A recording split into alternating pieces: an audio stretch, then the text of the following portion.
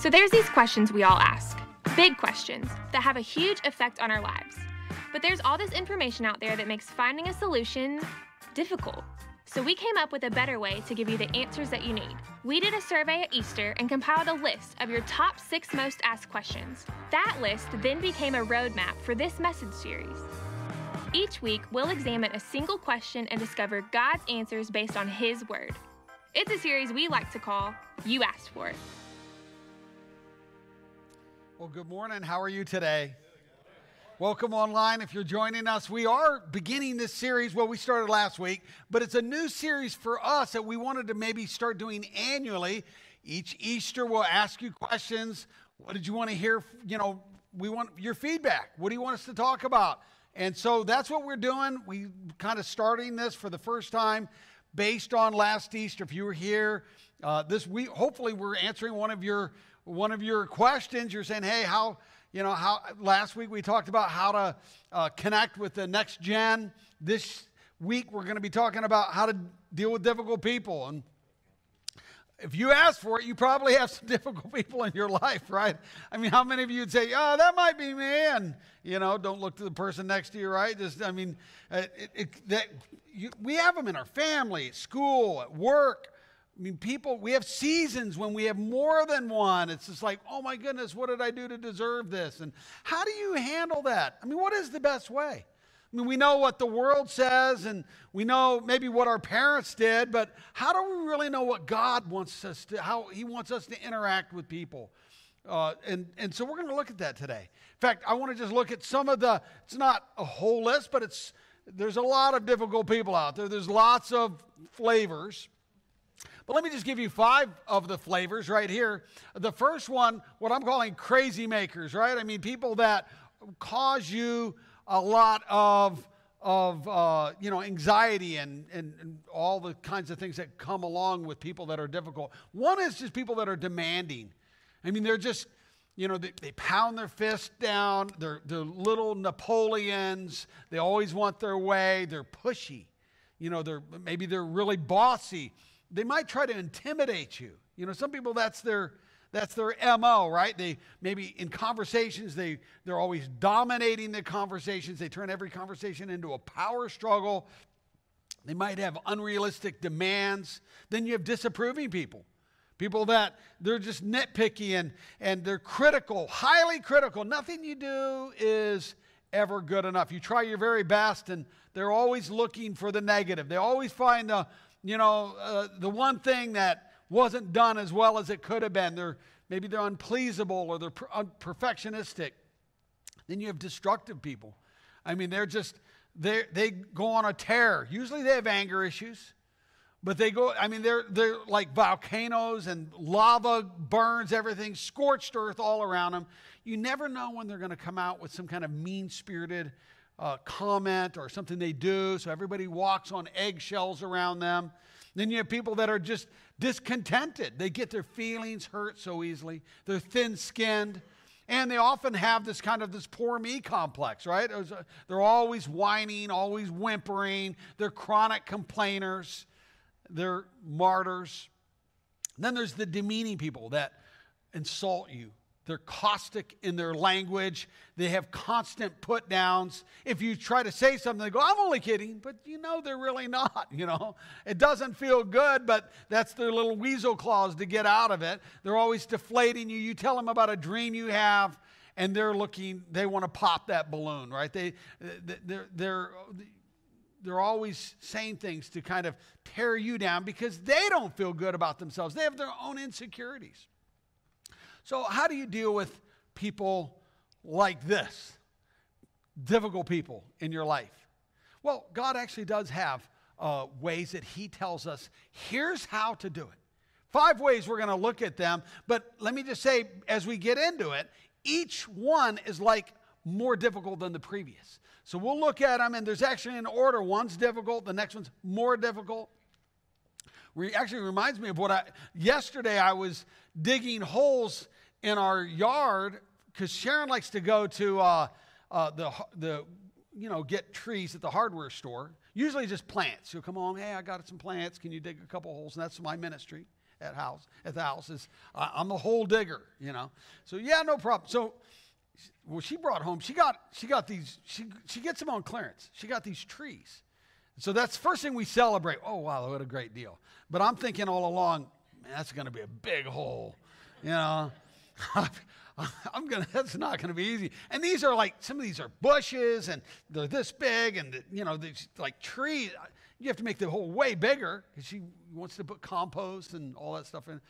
So anyway, so I start digging. Well, in our yard, there's layers of stuff. It starts out, it's already hard. I mean, it's, you know, it's digging, but, you know, it's topsoil, not too tough. You dig that, and then soon after that, it's like compacted dirt. It's not really soft or rich or anything. It's just like compacted dirt. Then you get past that, and there's like roots, because we have a fair amount of trees in our yard. So all these roots, and now you're digging at the roots, and that's more difficult. Then we have big trees. So some of the roots, when you get past the first level of roots, are these honking big roots. I mean, no shovel is going through them. And so I've got this root axe. I'm just hacking away at it, and it wasn't that hot, but if you're in the sun, it was hot yesterday. And if you're digging like I was digging. Then after you get through these big roots, then it gets to down there pretty low, down there for the tree level is like rock hard clay. I mean, then you're like, I mean, sometimes you think you're like hitting a rock or some concrete or something.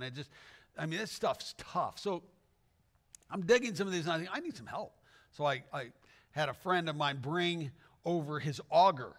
I'm thinking, auger, it's going to be easy. Actually, augers are tough, especially when you're going through roots and all that stuff.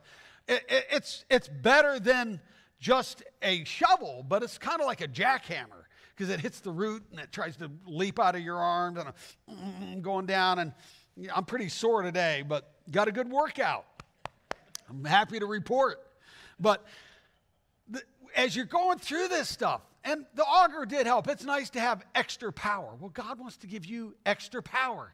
But as you go through these levels, it's more difficult. So let's look at that. Let's look at the first level on how to deal with difficult people is to refuse to be offended. This is hard. This is hard because we can take it personally. Somebody says something, it hurts our feelings, you know, and you can tell yourself that's not personal, but it kind of feels personal. But listen, a mark of spiritual and emotional maturity is to recognize it is not personal. It is about them. It's always about them. They try to make it about you, but it's their issue. They're the ones carrying that stuff with them. I was at the gym about, 3 weeks ago, something like that. Normally I have my headphones because I get in the zone and I hit the weights and do the thing, my routine. Well, I can't remember why, but I didn't have my headphones on. I think my batteries probably ran out. So I'm working out, and I hear this guy is walking around. He's a big dude, and he's walking around looking for somebody to talk to because he wants to tell him his, how he intimidates people. So I thought, well, I won't look him in the eye, and he'll leave me alone. So I'm looking away, but I'm listening because he's real loud, and he's not far from me. He's looking, he's going up to people, yeah, I love to intimidate people. I get my way. And he's mostly talking about clerks at stores. And I just come up and I start yelling. I start arguing. And next thing you know, I get what I want. And he probably does, right? I mean, a big guy screaming, intimidating, most people will acquiesce. Now, some people will just punch him in the face, and he probably deserves that, right? But most people won't. They just, well, okay, whatever, back off, But he's the problem. He tries to make it look like they're the problem, but he brings that with him. And so recognizing, hey, I choose to not be offended. I'm going to refuse to be offended is recognizing it's not worth it.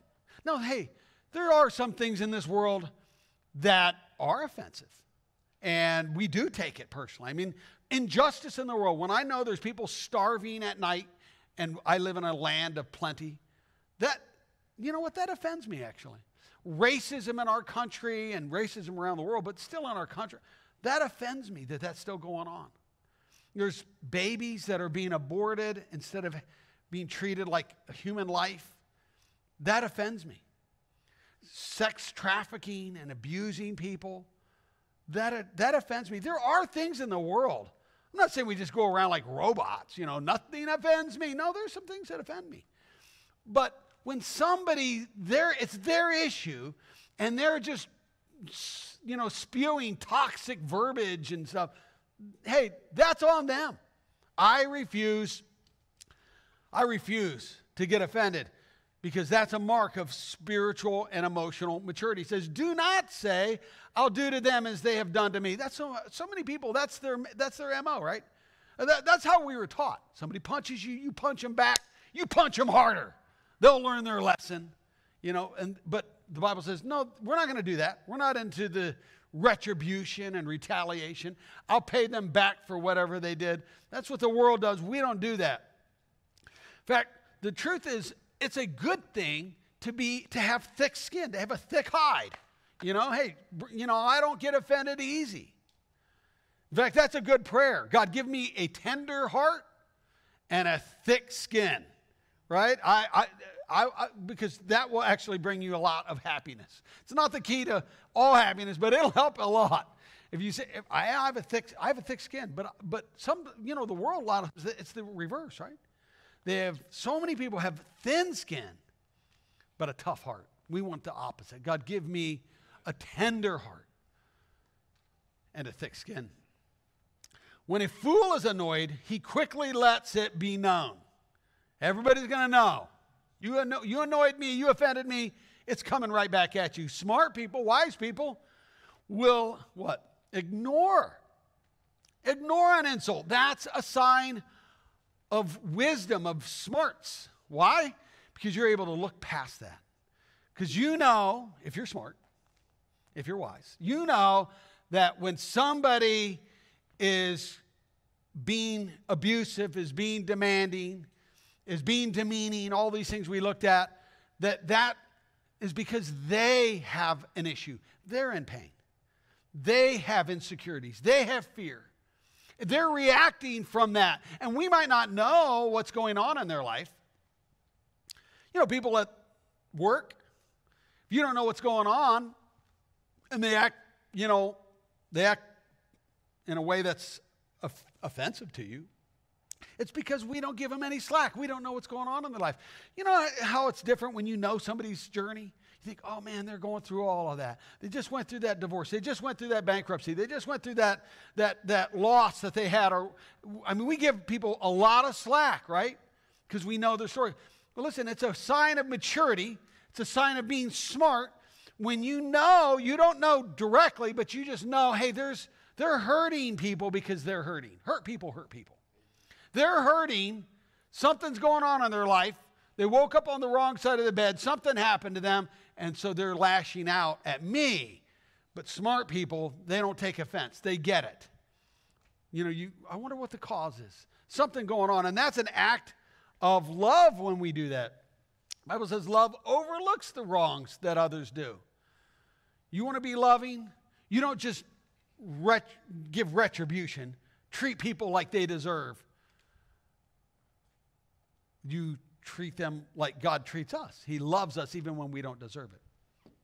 Number 2, going down a little deeper, this is harder for many of us. Refuse to gossip. Refuse to gossip. Now, our tendency is to do that, right? Somebody's just wacko, freaks out on you and all kinds of stuff. And the first thing we do is we get in the car, we call somebody, right? Can you believe what so-and-so did? Sometimes we don't wait that long. We start texting as they're doing it. I'm on to you, buddy. This is going to be posted. It's going viral. I'm like, you're going to have it. And our tendency is, that's right. And that's a way of kind of getting them back. It's a form of retribution. It's a form of retaliation to gossip to other people who aren't even part of it. And they don't get to hear both sides of the story. Anyone who overlooks an offense promotes love. So we already looked at that, right? The loving thing to do is to overlook an offense. But somebody who gossips separates close friends. Gossip destroys businesses. Gossip destroys families, churches. It's not, now what is gossip? Because I know sometimes we use that in different ways. Well, here's what we're talking about. Sharing information with somebody who is not part of the solution or part of the problem. way we like to talk about it here at Vineyard is each person has 2 buckets. One's filled with water, one's filled with gasoline. When you come across a fire, which is somebody doing something, you can either pour water on it or you can pour gas on it. Hey, look at that fire. Watch what happens now. Throw some gas on it. And some people, that's what gives them joy, right? They love to see just things go up in smoke. But that's not the loving thing to do. And so we want to have restraint in our life. Restraint in our life. It says, do not do wrong to repay a wrong, and do not insult to repay an insult. But here's what we do. He says, with a blessing. Repay with a blessing. We can't do that in our own, right? Everything in us says, it's the last thing you deserve. Well, it's not about them deserving it. Why would we do that? Because you yourselves were called to do this so that you might receive a blessing. So God says he's watching. He says he's watching how you respond to the difficult people in your life. And if you can respond with a blessing, he will give you a blessing. God gives us. That's how do we get blessings from God? Here is a key way that it happens. A key way. We refuse to gossip. We refuse to be the complainer type. Vineyard USA is going through a big reorganization. That's the 650 vineyards throughout the United States. And Sharon and I play a role in some of that. We're regional leaders of the Mid-Atlantic region. We oversee the Carolinas and the Maryland, Virginia. That's about 35 pastors and their churches. And we've done that now for coming up on 9 years. And not everybody's doing well, right? Not everybody does well when there's change. Even when there's good change, not everybody does well. So some people, some pastors, and these regional leaders, because there's 16 of us, and I'll be talking to them. Some of them, they're not doing well. They're falling into complaining. My advice to them is, hey, listen, if you can't do this with joy any longer, this is the end of your term. You should just step out. If you're going to find yourself, spreading the rumor chain and complaining and all, you're not being helpful any longer. And I'm kind of counsel to myself as well. We all need to do that because when we're stressed out, when we're bent out of shape, our tendency is to gossip. We've got to be careful we don't fall into that. Refuse to play their game. Now, people will play games, and their games are, they're mind games. And people try to suck you into playing their game. And you can't convince them out of it because they didn't get there logically. They're reacting emotionally. When somebody is motivated emotionally, in your mind you're thinking, if I just talk to this, they'll come to the conclusion, I see, I shouldn't do that. No. If they got to that conclusion, what they're doing from an emotional reason, they just get mad at you when you try to talk to them logically. There's no reasoning and prejudice, for example. Somebody who's already figured, in their mind, you're a bad person. They're going to just, everything that comes their way, they're going to try to attach that and reinforce that image. Yeah, see, I knew you were bad. See, I knew you were bad. That's true if they think you're good, they'll do the same thing. But there's no reasoning to that. So people are just going to think what they want about you. And there's certain parts of that you just can't control that. But you decide, I'm not going to play this game, this get sucked into your little traps that you set for me. Now, Jesus had the same thing. People were constantly trying to play mind games with him, trying to trap him. Particularly this group called the Pharisees. They were a religious group. They didn't like Jesus. And they were always setting little mind traps out for him. And here's what he did. He says the Pharisees plotted a way to trap Jesus into saying something damaging. They sent their disciples with a few of Herod's followers mixed in.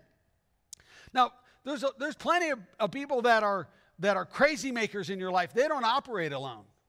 They'll pull any kind of strings they can to get other people to do their bidding also. Kind of like with the Wizard of Oz. Remember that? With Dorothy and Toto and then the 3 little characters that with her. And the person always trying to harm them was the Wicked Witch of the West. And she did it not just by herself, but with the flying monkeys, right? Go get them! You know, the flying monkeys coming in to harass them, and they were always doing her bidding. Listen, you have people in your life, they don't operate alone. They've got employees that are afraid of being fired, and so they're kind of doing their bidding. Sometimes it's a family member who's afraid of being on the wrong side with mom or dad, or not being in the will. There's all kinds of reasons why people will serve as a flying monkey. But many times, they're not alone, which makes it more difficult, But you still don't play their game. It says Jesus knew they were up to no good. He said, why are you playing these games with me? Why are you trying to trap me? So he just called them out on it. He wasn't going to just ignore the obvious that's going on. He goes, you're up to no good. I see it. It's a game. I refuse to play this game with you. The Apostle Paul, same thing. He would not play the manipulative games that people would try to play with him. He says this to the Corinthians. He actually tells them, he chides them, he says, hey, don't do that. He goes, we reject all shameful deeds and underhanded methods. He goes, listen, don't fall for that kind of stuff. Those games, underhanded methods, the traps people set. We don't try to trick anyone or distort the word of God. We tell the truth before God, and all who are honest know this. Some people, they love conflict. It's just part of what gets them fired up. And so they're always looking to stir things up. Everybody wants approval. And when we can't get approvals, often we'll settle for attention. Kids do it all the time. I mean, kids at school, kids in homes, they don't feel like they're getting approval, so they start to act out. They do all kinds of bizarre things. They say bizarre things. They have bizarre lifestyles, and they dress bizarre. And they're trying to get attention because deep down, really what they want is approval. But it's not just kids. Adults do the same thing, looking for attention. It happens all the time on the internet. People posting stuff, social media or some blog, some crazy philosophy, and they're really just trolling, looking to see if they can get anybody sucked into it. And it can happen real easy, right? We're looking through, hey, that's crazy. I got to respond to that, and you got to jump into that discussion, and you might not even know who they are. And there's somebody on the other side going, whoa, I caught one. They're like fishing. Oh, it's a big one. Yeah. And here's those people have way more time than you, and they thrive on conflict. It'll never be resolved. Nothing is resolved. Come on. I've read plenty of threads. I've never seen it all kind of come together. Oh, we all agree. Isn't this beautiful? No, that's not how it goes down. I love this by Neil Stevenson, a syndicated columnist. He says, arguing with anonymous strangers on the internet is a sucker's game, because they almost always turn out to be self-righteous 16-year-olds possessing infinite amounts of free time. And they have a whole lot more free time than you. And they'd be happy to go on and on and on in this argument longer than you want. That's so true. So we've got to be careful we don't get sucked into it. One of the things that tends to pull on my string, and I almost get sucked into it, is reviews on the church. Now, I know that it's a church. It's not a business like, an automotive shop or a cleaning service. This is different. But I still, we've gotten so many amazing reviews over the years for Vineyard Church. But there's always a few people that say something, not just like, I didn't like the worship. They're like, a little more poignant, a little more, angry. I always know them. I'm thinking, well, wait a minute. I know what you were under, we had to ask you to stop doing stuff that was destructive in our church, causing all kinds of problems. But I don't say that, right? Because I can't do that. I got to protect people's dignity even in the midst of their deprivation. We can't do that. Now, I fantasize on it. Yeah! You should have seen what this person told me, or how they were leering at children and following them into the bathroom, or how they screamed at our staff and we had to call the cops. They don't put any of that stuff in. They just put, oh yeah, Vineyard, da-da-da. They just say all this, and I'm thinking, calm down, Andy. Back off. It's easy to have, we're not the first generation. You can go back hundreds of years, all the way back. Look at this, American Revolution. Thomas Paine said, to argue with a person who has renounced the use of reason is like administering medicine to the dead. Isn't that how you feel sometimes? Like, what's the use? What's the use? The troublemaker always has a clever plan and won't look you in the eye, but the one who speaks correction honestly can be trusted to make peace. So we're looking to do our part, right? But listen, in an argument, there's two people involved. You can't control the other person. You certainly can control yourself, which actually ends an argument because it takes two. So you just step out and say, I'm not going to participate. I'm not going to participate. Just as charcoal and wood keep a fire going, a quarrelsome person keeps an argument going. So you just step out. I'm not going to be part of that. I refuse to be part of that. Disharmony is very disruptive to any kind of organization, whether it's at a work, churches, families, disharmony. And if you're a boss of a few employees or even several employees, you have the ability to hire and dismiss people. You owe it to your other employees, to the rest of the team. If you have a troublemaker, you have a quarrelsome person, you have a constant complainer, you owe it to the team to provide harmony. First thing, it's very destructive on productivity for your company. But also, your team deserves to have a place where they can have harmony, where they can, and so you owe it to get rid of them. You go, I don't like firing people. You owe it to them. You owe it to your company. You owe it to the team that you're part of. Proverbs 22:11, it's not on your outline, but it says, throw out the mocker and you'll be rid of tension, fighting, and quarrels. In Titus 3:10, it gives an instruction. It's actually to pastors, but it certainly applies to you. I mean, he says that, hey, if somebody is quarrelsome, they're constantly backbiting and complaining, he goes, you warn them once, you warn them twice. The third time, you graciously invite them to look into being part of another church. That's a kind way of saying, hey, listen, it's not working out here. You're destroying the harmony of this organization, of this body, of this church body. And so God says, I want you to do that, because sometimes I think we underestimate the harm that happens with a quarrelsome person. Number 4, we're getting deeper now. This is really hard. Refuse to cave in. Refuse to cave in. When there's a lot of pressure on us, there's a temptation to acquiesce, and just to cave in.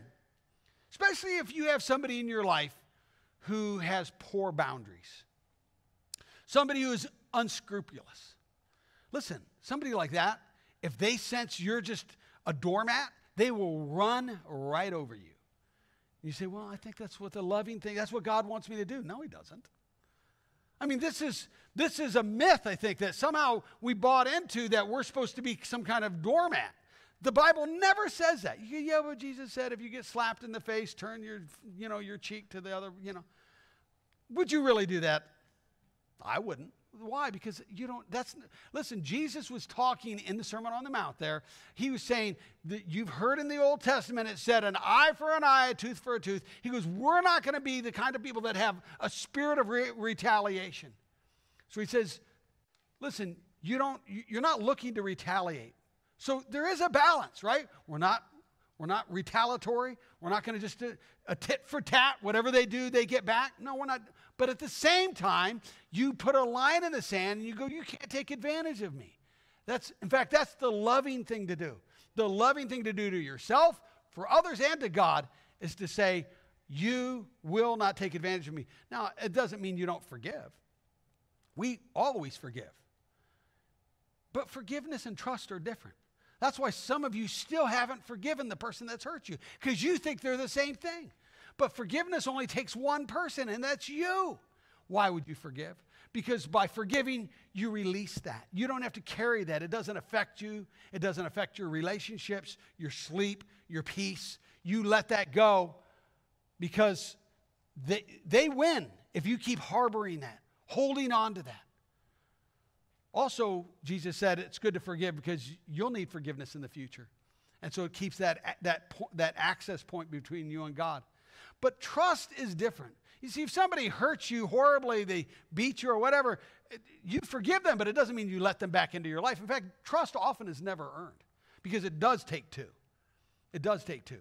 But you do forgive, but forgiveness, because we understand forgiveness now, forgiveness means, it does not mean that when you hurt me, I forgive you, but I'm going to let you keep hurting me.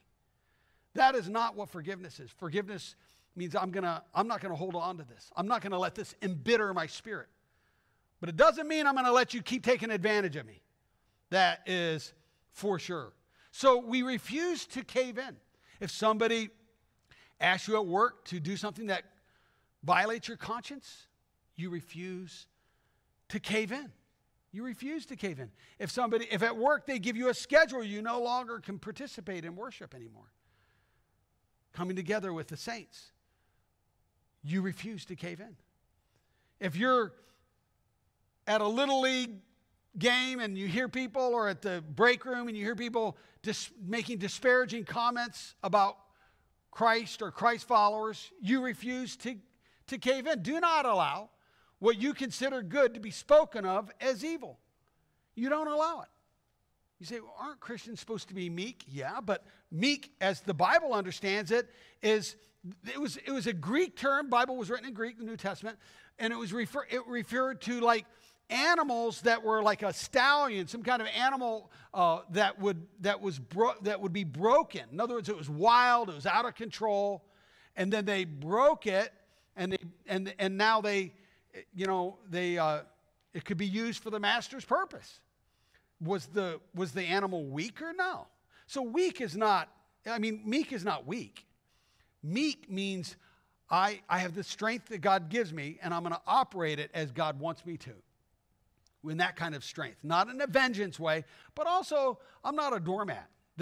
Each of us, God has given you strength to stand up against all kinds of evil and people that would want to take advantage of you.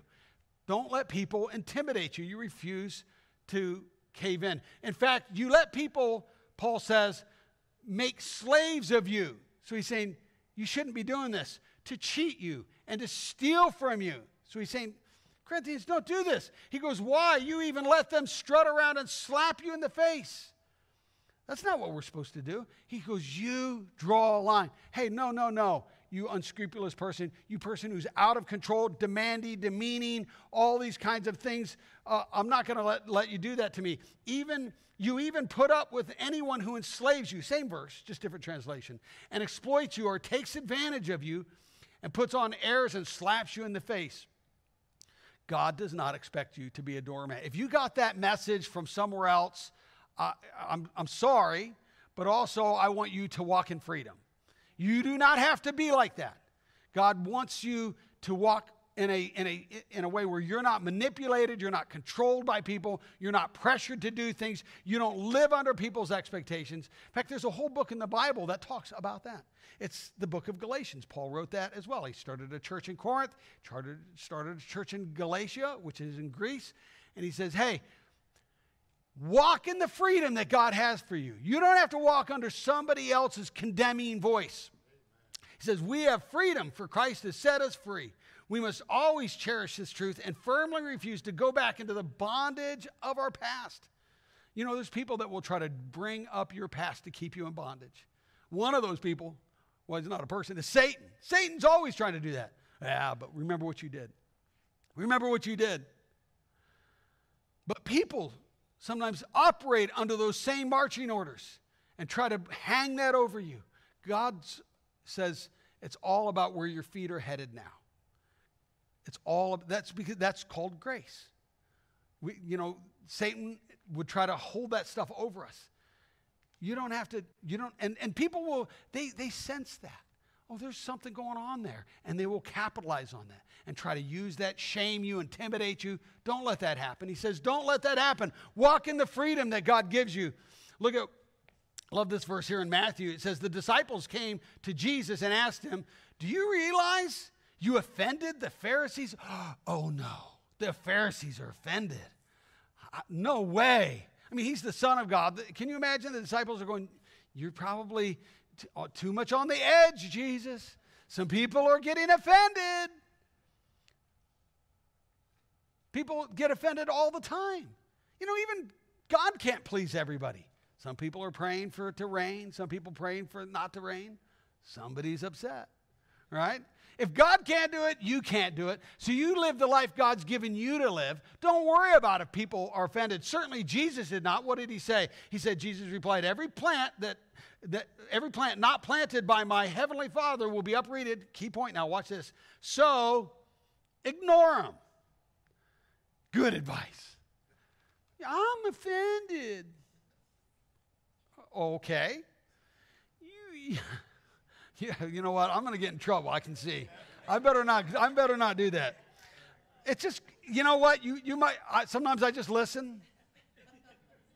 You know, but you're ignoring them, right? You're ignoring them because it's not worth your time. Lastly, number 5, and the most difficult. You always take the high ground, regardless of what other people do. You take the high ground. You're loving even when they're not loving. You're kind when they're mean. When they insult you, you respond by blessing them. You're 100% in charge of how you respond. Ask God to bless those who persecute you. You go, yeah, nobody's persecuting me. Well, you have crazy makers. You have people that are causing you all kinds of problems in your life. What do you do with those people? You ask God to bless them, not to curse them. That doesn't come natural for any of us, right? That's not our first instinct. Oh, wow, that really hurt. Well, God, would you bless them? Right? No. But that's a mark of spiritual and emotional maturity we're walking toward. We're walking toward that. We're not going to play their game. We're not going to take it personally. We're not going to cave in. We're not going to gossip. We are going to take the high road. If somebody has done you wrong, do not repay him with a wrong. Try to do what everyone considers to be good. Do everything possible on your part to live at peace with everybody. Now, it's not always going to happen because you can just do what's possible, which is what you can control, which is you. Some people, they don't want it. They don't want it. They're not ready. There's all kinds of motivations that are going on in people why they have no interest in it. Good illustration of this is from the Old Testament, King David. You know, he fought Goliath, beat Goliath, David and Goliath. And then King Saul, who was king at the time, brought him on staff. And he was a military commander. He played music, all kinds of things. Well, a prophet said David would be king next. Actually, David would be king like quicker than Saul wanted it. Saul became enraged, jealous, tried to kill him. David runs for his life. There's people with him, some men with him. They're hiding for 7 years. Saul's hunting him down like a dog, trying to kill him any way he can. Two times, David has an opportunity to kill Saul and end it all without being caught. Once he's in a cave, Saul goes in to go to the bathroom, and the guys are there with David. They're whispering because they don't know. Saul doesn't know they're in that cave. And they go, "We can kill him now." He goes, "No." And then there's another time that happens with a spear when he's sleeping. They go, "Well, why? We don't get it. We're on the run. Our life's miserable. Why are we not going to kill him? If he's trying to kill you, certainly murder would be okay for you, David." David says, "No, from evildoers come evil deeds." In other words, just because he's a murderer doesn't mean I am. I don't operate out of retaliation. He's taking the high road. It's hard to take the high road. There's a cost. For David, it cost him 7 years of being on the run and all what that meant. If you want to read that, it's in there in the book of 1 Samuel in the Old Testament. It's difficult to take the high road. There's a cost to it. But that's why it's the hardest.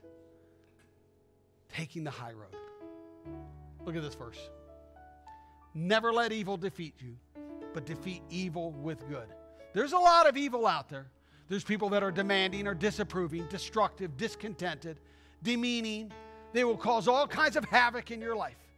But you decide up front, I am not going to be like that. I am going to defeat evil with good. I think when we get on the same page with God, the favor of God comes upon us and our relationships, and some miraculous things can happen. Here's what I believe God wants for you today. This last verse. When people's lives please the Lord, even their enemies are at peace with them. Some of you have long-term enemies, people that are troublemakers, crazy makers, quarrelsome. There are all kinds of problem in your life. And God is going to do something amazing. He's going to bring peace. I believe that. That's God's word. And upon your relationships, and you're thinking, you gave up hope a long time ago. God's going to resurrect the hope. Say, I have more work to do there. Let's bow our heads and pray. With every head bowed, every eye closed, I'm going to invite you right now to pray with me. You go, Andy, what does that look like? Well, I'm going to lead you in prayer. And you just, if it resonates with you, you kind of reflect on it. God's listening. And you say it, either whisper it, or you think it, or you just pray it in your heart, however you want to. But you just respond back to God. Okay? You say, God, if this is true for you, say, God, that person has hurt me. There's a fair amount of pain from that. But I want you to use it for good in my life. Not that you caused it, but use it for good. Help to grow me emotionally. Help to grow me spiritually. Would you say, God, help me to not take offense easily. Give me a tender heart and tough skin. Help me not to take things personally.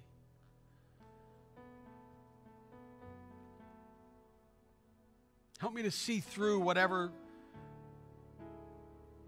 behavior or whatever they're saying, to see the fear, the hurt, the pain, the insecurity.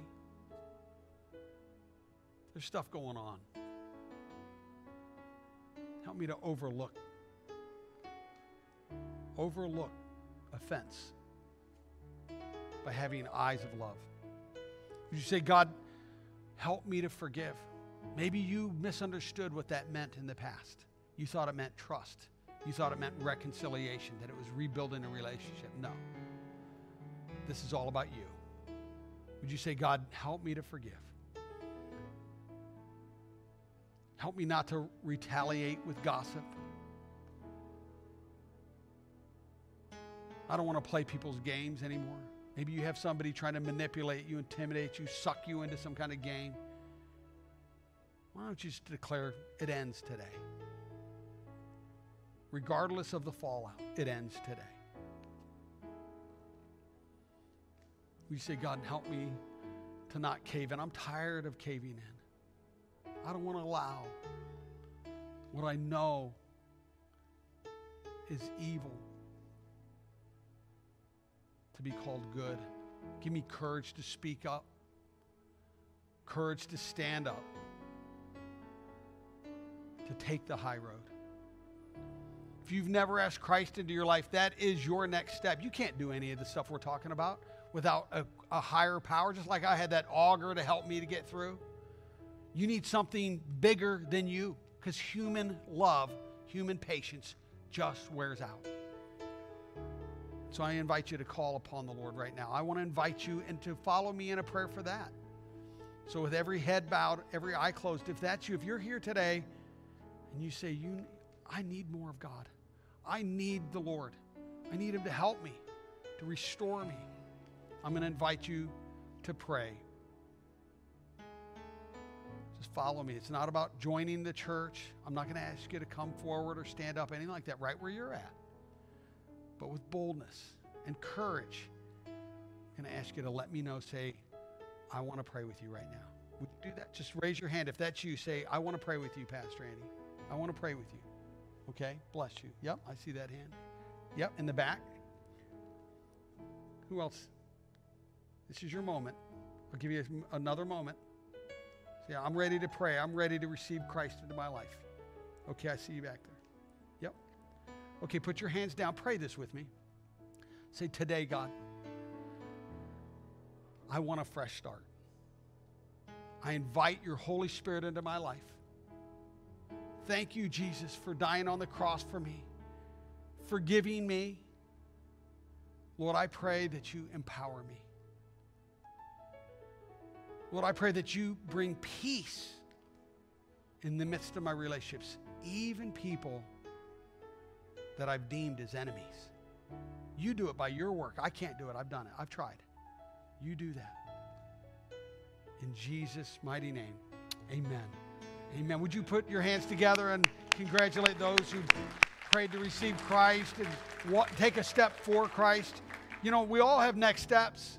And I'm so thankful for those of you who prayed to say yes to God. Let me know about it if you're watching online, there's a way for you to do that. You can write on the Connect card that was given to you as you come in. We have step 3 right after the service. And we'd love to have you be part of that. Join us in step 3. Also, if you'd like to support the vision of this church to help people to know God, find freedom, discover the purpose, make a difference, there's some ways that you can give. You know, just this past Wednesday, we had 90 kids show up for an event we did for them, and 19 of them made a decision for Jesus Christ. That's awesome. We didn't charge them a dime because you paid their way. Thank you so much for your faithful giving. It's making a difference. Well, let's stand together, and we will conclude with a song. Father, we thank you, Lord, for your goodness to us, Lord. We pray for more of your presence in our life, Lord. Lord, I pray that you do a great and mighty work with people that are struggling with certain relationships. You do something great, Lord, and we look to you. Fill us up. Fill us with your joy. In Jesus' name, amen.